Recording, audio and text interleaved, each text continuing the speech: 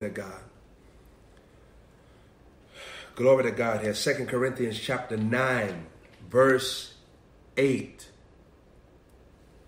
says that the God of all grace, is able to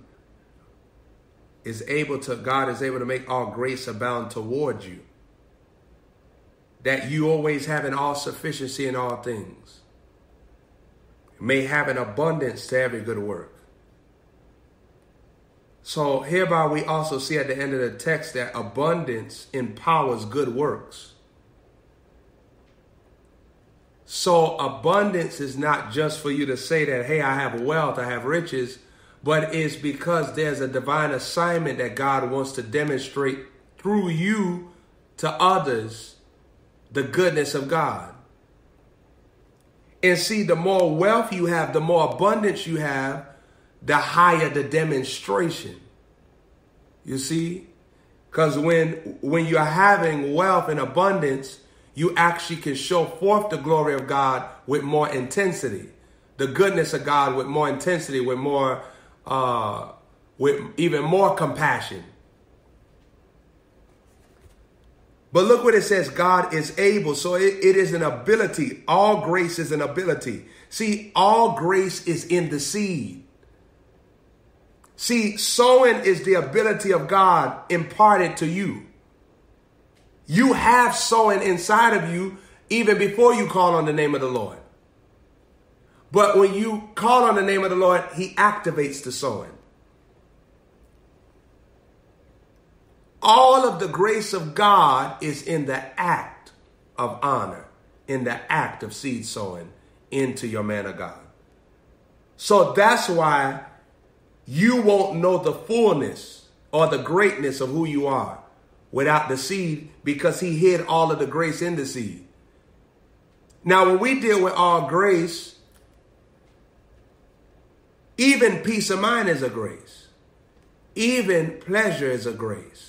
Joy is a grace. Wealth is a grace. Health is a grace. Energy is a grace. Focus is a grace. So all these graces are hidden inside of the seed. So think about that. If the devil can stop your seed, he can stop all graces. Because the seed is going to keep all graces coming towards you. Now watch this. It says something amazing there. It said that God is able to make all grace abound. That word abound is important because it doesn't mean that it just comes to you, but is coming to you in its highest estate, its highest functionality. It's multiplying. It's going further and further. So you're seeing that grace come towards you, but you're receiving the heights and the mountaintops of that same grace. So when we deal with the grace of health abounding towards you, when it means that even though you are healthy, God even gives you more health. So your energy get multiplied. Your stamina increases. Your physicality is in the glory of God. So you don't even feel feeble or lightheaded. You see what I'm saying? Because all of that grace for health is flowing towards you. So when we deal with the God of all grace, what's going to happen when money cometh is flowing with the God of all grace. That means that the God of all grace is going to take your money situation into the heights and the mountaintops. Money tops. If you have all grace abounding towards you for wealth, that means that wealth is going to be seen in your money situation, and money is just going to keep on running over to higher measures, higher levels, and higher demonstrations. The Lord is a demonstrator of financial power, wealth glory. He demonstrates it, and he does it like no other. Satan has been copying and attempting to imitate the distribution system of the Father. The Father is the originator of distribution.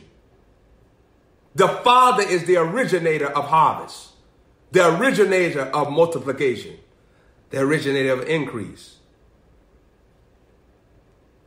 Verse 7 says, every man according as he purposes in his heart, so let him give. As he purposes in his heart. See, there's a purpose for your sowing. Your giving has a purpose. And see, when the purposes become anointed by love and faith, when it becomes anointed by hope, now your giving can be glorified. Glorified giving is rooted in perfect love. And that casts out fear, and that takes away demonic interference in your act to worship the Lord truly. Look what it says here. Every man according as he purposes in his heart, so let him give. This is not manipulation. This revelation. So when we deal with this saying that the man is giving because he got a revelation that the Lord loves the seed loves the Lord, and we lovers and friends. And there's a purpose for the harvest that God wants to get to me, because the more I increase, the more I'm going to be empowered for good works. Now look what it says. For God loveth a cheerful giver. The reason why you operate in cheerfulness, because cheerfulness is an anointing that revelation produces. Cheerfulness is a grace that God gives to you to know his enjoyment for a thing. And cheerfulness is the realization of the results that shall come to you as a result of doing something that God loves. So the cheerfulness is revelatory power. Cheerfulness is revelatory power and revelatory grace moving in your soul. Your soul can only be cheerful when it understands God, his way, his desire, his pleasure. Cheerfulness is the receptivity of divine pleasure. If you're taking notes, write that down. Cheerfulness is the receptivity to do something that God enjoys. Cheerfulness is understanding the way that God wants something to be done. And cheerfulness is submission to righteousness. Cheerfulness is submission to righteousness. So when you're sowing cheerfully, giving cheerfully, that means that you're submitted to the righteousness of God. You're not doing it grudgingly. You can only do things grudgingly when you're angry and you don't got an understanding. Then you get bitter sowing. Bitter meaning, I sow what's going to happen. That's sowing that's not out of cheerfulness because they don't have no revelation.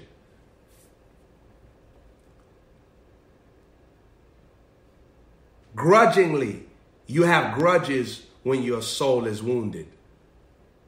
So this type of giving is still corrupt because Satan will tell you that God is taken away from you. And how dumb is that? Number one, it belonged to God. And God's still going to reward you for giving him what already belongs to him. So what better deal is that? Think about that. The Lord has already given to me, even though it already belongs to him, like I did something. So if I'm multiplying off of what don't it belong to him, and he telling me it belonged to me now, it really belonged to him. So grudgingly is a lack of revelation, is a lack of divine respect. Because when you don't respect God, you step into grudges. It's a lack of maturity, and it's from a wounded soul. Grudgingly is of a wounded soul. Of necessity, God ain't dealing with need. The seed will embarrass your need, and it'll make your need bleed. because it'll injure all your needs and inflict pain to all your needs and bring you into the lifestyle of wants. The Lord is my shepherd, I shall not want. So last but not least here, for God loveth a cheerful giver. Because that cheerfulness means that you love the Lord, just like Solomon loved the Lord, offered 1,000 burnt offerings. Look what it says here. And God is able to make all grace abound toward you. And God is able to make all grace abound toward you, that you always having all sufficiency in all things, may have an abundance to every good work. Look what he's telling you, how the abundance that God is going to give you is for you to do more good in the earth. I've experienced this and I know what this means. The more money you have, the more good you can do.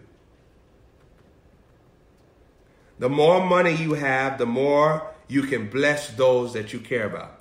Now, you ain't got to be anxious for money. And some of you are, you're in a place right now where the Spirit of the Lord is processing you. He's training you. He's getting you ready for the bigger. But while things is as it is, learn what you need to learn so that when you get that wealth, you don't drop the ball and turn wicked. Because then you're not going to just drop the ball, you're going to drop dead. See, Hezekiah was wealthy. When he became wicked, the Lord said, you only got a couple, you about to die. Because I ain't playing with you. I put this wealth anointed on you. You won't act stupid. All right, I'm going to cut you off. The same thing with Ananias and Sapphira. They had that money cometh operation there. Then they started acting stupid. Money is not for you to do what you want with it. Money has a purpose and an assignment. And the more money you get, the more disciplined you must become. If other young men had the type of money that I've seen, they would do a lot of stuff. I've never been in a strip club. I never took drugs. I don't drink. I don't go clubbing. I don't do none of that stuff. And I don't be taking no vain trips. My home is a vacation spot where I live. If you can't make your home a vacation spot, you're not qualified. If you got to take a trip for you to experience paradise, you lack wisdom. Some of you don't understand that even where you live is a test. Why haven't you made the place that you live your paradise? You telling someone, when the Lord give me more. Yeah. Your wisdom better come forth where you are now and start enjoying where you are. Stop looking for God to take you somewhere else, and you haven't even showed him that you're stable enough in your mind to handle where you are. If you can't enjoy King Jesus in the pit, stop acting like you're going to enjoy him in the palace. If you can't enjoy him in the fire, don't think that you're going to enjoy him with fashion, with fleekiness. And God is able to make all grace abound towards you, that you always have an all sufficiency in all things. Now, all things is dealing with finances, is dealing with everything. You understand? So when we deal with this is everything. Finances, all of that. It's dealing with every aspect. It's saying that you have all sufficiency in all things, even in your health. Even in your mind, even in your body, your joy, your peace, your finances. Wealth is in all of this. You understand this? So the Spirit want to take you into all these different realms. But the only way you can get here is through sowing. You can't pray your way into this. This text is about the seed. The only way you can get into this is through seed sowing. So you don't get into this because you prayed great, you fasted great. The God of all grace is only in the seed. It's the sowing anointing that gets you here. Now, Father, in the name of Jesus, I pray for everybody. Lord, every blessing that you give to me, let it come upon the sowers, the prophetic and apostolic partakers. I release the blessing on you. I command this week to be blessed. I command you to multiply. I command you to prosper. I command your way to be made prosperous. I command prosperity angels. Go forth and minister finances. Do your work the same way you work for me. Work for them. Sowers in this ministry. Prosper. abound, increase, overflow, go higher, lifted up, glorified, set free, blessed. The countenance of God shines on you. You go from glory to glory, power to power, wealth to wealth, blessing to blessing. And I speak over you that you will have no lack. That great grace will rest on you. I decree great grace upon you. No lack in your life. No lack. No lack. No lack. I command lack to go in the name of the Lord. I speak the blessing over you. And I speak over your seeds, your offering, your tithes. I decree multiply, multiply, multiply, multiply. I speak over you increase, increase, increase. Every seed that you sow this week, I speak over it that it doubles up and returns back to you in multiplied fashion, multiplied money, multiplied favor, multiplied health, multiplied joy. I loose wealth in your life in the name of the Lord. I speak that over your life.